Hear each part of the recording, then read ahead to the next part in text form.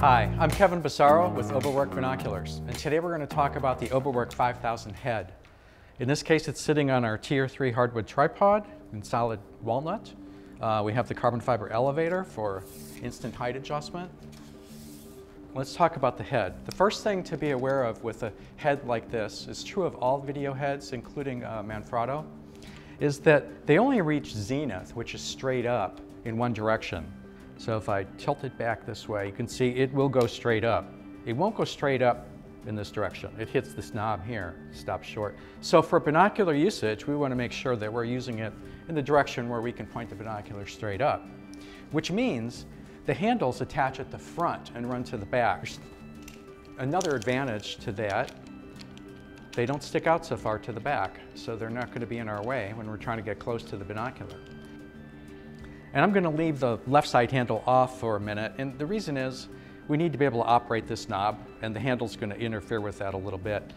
So when we put the binocular on the head, the first thing we want to do is kind of angle it in, catch the quick release, one corner of the quick release plate on the top of the head, and then kind of straighten it out, and then go right back in.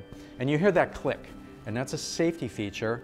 The quick release plate will go fore and aft, but it won't allow the binocular to fall off. So we want to get the quick release plate centered on the head and then tighten that knob on the left side here.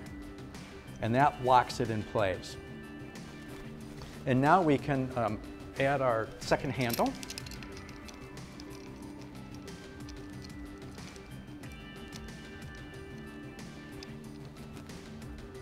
Perfect.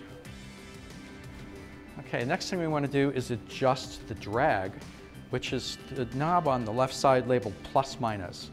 And we're going to bring it toward the plus side to put some drag on this bearing so that when we tilt the binocular back, it stays put.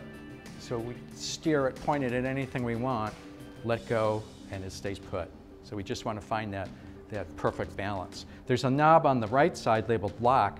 We normally leave that loose, but if you want to lock down the binocular in a certain position, you can do that, and it's not going to move. So like I said, we normally leave that loose. Same thing with the altitude bearing, which is our left-right. We can lock that down as well with this knob here. And that's pretty much it, other than removing the binocular. Of course, we're going to go back to that teardrop-shaped knob on the left side.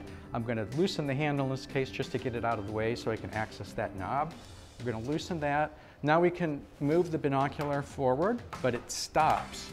So what we want to do is go to this knob here labeled turn. This is the release.